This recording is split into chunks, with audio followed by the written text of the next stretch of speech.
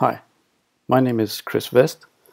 If you're on a Mac and you're writing some Java code and you're benchmarking it and you would like to know how efficiently it is using the CPU caches, how would you do that measurement?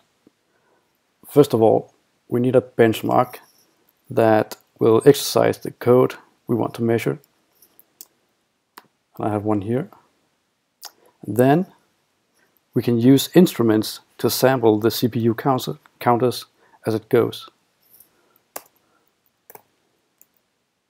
Here we go.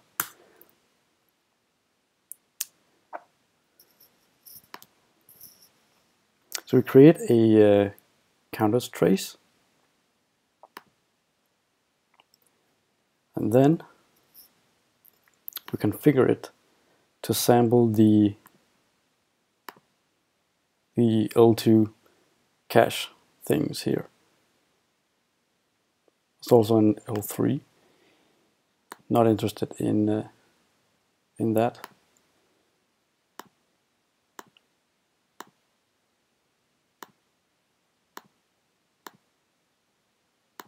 All right. So we have that configured. Now it's ready.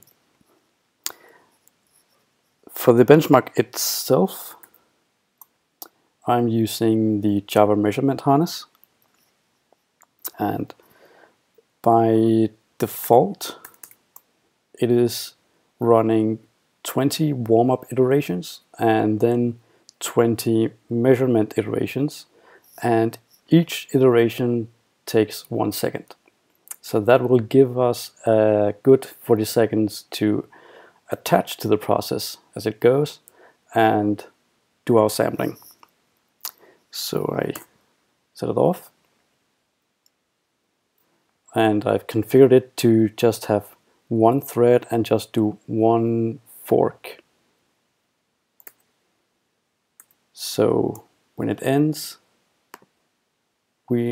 the instrumentation will stop automatically. These are sorted, so it's always the top one under the system. That's the process we want to attach to. And then we just press record.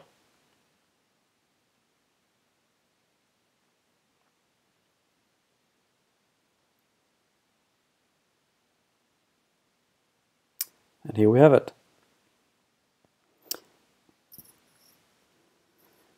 So that's the call trace. Now, a Java process has a number of threads, and there's a main thread, there's a watcher, and 2 Java threads here, and one of them is the actual measurement itself. So it's one of these Java threads, and it's probably the busier one of them. So it has been, let's see, maximize this window.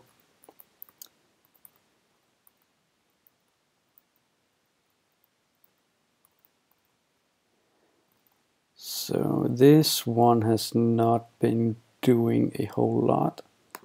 Let's try the other one.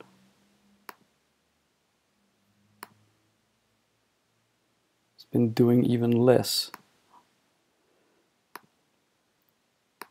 Right. So it is this one. All right. It's done about 4.5 million cache accesses, and 3 million of those were misses. About 1 million of those were instruction cache misses. And looking at the